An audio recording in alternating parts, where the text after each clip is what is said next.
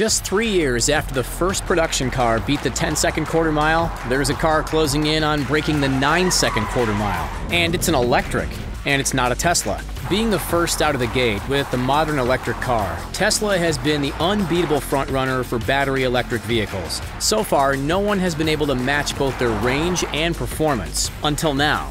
Startup Lucid has taken their upcoming Air to the track and did the unthinkable, a record-making run of 9.245 seconds. Let's see what that means for Lucid and Tesla, and who will come out on top. Tesla completely changed the landscape of the auto industry with the Model S. Sure, their Roadster was their first car, but the Model S sedan helped them move from novelty car maker to leader of the segment they just invented. One of the things that helped make the Model S a success was that it wasn't just a luxury sedan, it was also a performance sedan. This is thanks in no small part to a quirk of electric motors. All of the torque comes on immediately and stays on. The revelation that electric cars can be performance cars has helped propel the development of electric cars, and Tesla has been eager to maintain their position as king of the hill. On their September 20th Battery Day event, Tesla took the wraps of their new Plaid Edition Model S, promising a sub-10-second quarter mile and a 520-mile range for $140,000. That should be enough to remain on top, right? It turns out, no. New EV startup Lucid has come out swinging with their new Air sedan. The Model S Plaid, a nod to the Star Wars spoof Spaceballs, where Plaid was the next step past ludicrous speed. Spaceball 1. They've gone to Plaid.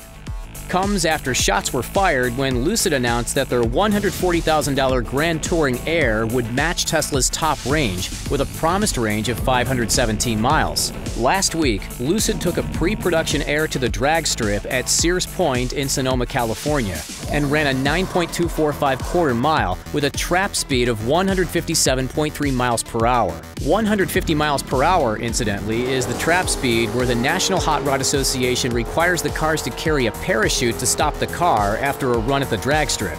If the idea of a 10-second quarter mile sounds kind of familiar, you might remember it as a plot point in the first modern Fast and Furious movie when they were still all about streetcar racers in LA. Brian owed Dom a 10-second car. I know what you're doing. I owe you a 10-second car. It's the benchmark for drag racers using street-legal rides. To give you an idea of how hard that is, look at the production cars before now to crack that barrier. A Dodge Demon in perfect conditions managed it exactly once on racing fuel in 2017. Motor Trend managed to get a 9.7-second quarter mile out of a 2015 LaFerrari. The Dodge Demon is a special edition of the Challenger with a drag-tuned engine and narrow front tires, essentially a factor drag car. The LaFerrari is a hypercar and one of the fastest cars that Ferrari has ever made. And both of those cars are getting hustled at the track by a pair of sedans. There are a lot of battery electric cars on the market now, including city cars like the Fiat 500 and e-Golf from VW to long-range contenders for the Tesla crown, including the Mustang Mach E. They're not all gobbling up quarter miles in single-digit seconds. It's down to another advantage that electric cars have. Land speed and drag racers have long known the truth that if one engine is good, two engines are even better. There are no brakes on the adding engine train except for complexity. Last year, a truck called the Thor 24 married two V12 engines with 12 superchargers. Adding motors on an electric car, however, is a lot easier. Many EVs, Tesla's included, employ two electric motors, one for each axle. If two motors are good, three must be even better. The Lucid Air and Model S both use a tri-motor setup. For the Lucid Air, this means a total of 1,080 horsepower, and the Tesla Model S, 1,100 horsepower. To put that in perspective, the Bugatti Veyron debuted with a paltry 987 horsepower, and a 1,001 horsepower model took 10.4 seconds to clear the quarter mile with a trap speed of 139.9 miles per hour. A Formula One race car has 800 horsepower. With so many companies taking a swing at Tesla's crown, who is Lucid, and how did they come so far so fast? The reality is, they've been around almost as long as Tesla, though not always as Lucid. Lucid spent the first 10 years of its existence as Attiva, making drivetrains for other car manufacturers, so they're not exactly new to the idea of the electric car. Electric performance isn't new to them either. In 2018, they used the Attiva moniker to develop, build, supply, and support the batteries for the Formula E series along with McLaren. After their 2017 decision to go from making the go bits of the car to the whole car, They went looking for funding and found it in $1 billion. Yeah, that's billion with a B, from the Saudi Arabia Sovereign Wealth Fund. With that, Lucid was able to invest $700 million in a brand new manufacturing facility in Arizona. So what will the Air be, and will it be able to keep up with the Tesla Plaid? Just like the Model S, the Air comes in a few flavors. The base starts at $80,000 with Touring, Grand Touring, and Dream each notching the price up to $170,000 for the range-topping Dream. The Dream is the one tearing up the drag strips in Sonoma, just 2.5 hours from Laguna Seca, where Tesla ran the Plaid on the famous road course to a 1-minute 30-second lap time, just 2 seconds shy of the McLaren Senna hypercar. EVs have been running 2 motors for a while now, but 2021 will see 3 motors become the latest thing.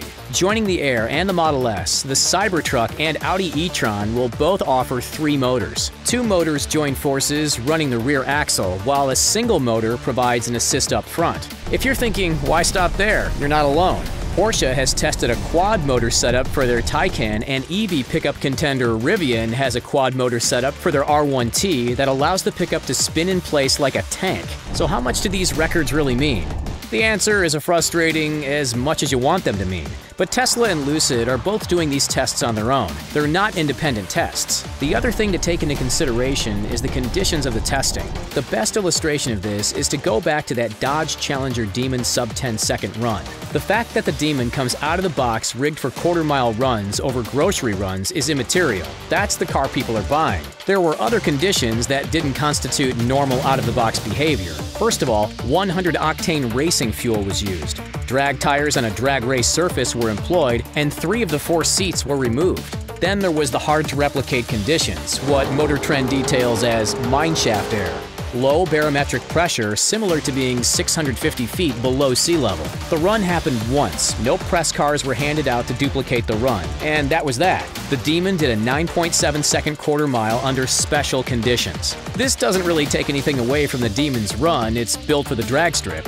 Finding the best possible circumstances for a run down the drag strip is intended use. Just don't expect to turn in your own 9.7 seconds without a little assist. Similarly, the Lucid Air is an early production prototype running on Pirelli P0 tires. In the video, they're running 265mm up front and 285 in the rear, and like the Demon, it was missing some of the seating. However, current pictures of the Air show it sporting wide body flares where 285R compounds move up front and the rear gets 325S. That could mean that should Lucid take their Air back to the storied drag strip in Sonoma, California, it's possible they could go even faster. So does this make the Lucid Air that much of a sought-after Tesla killer? No, not really.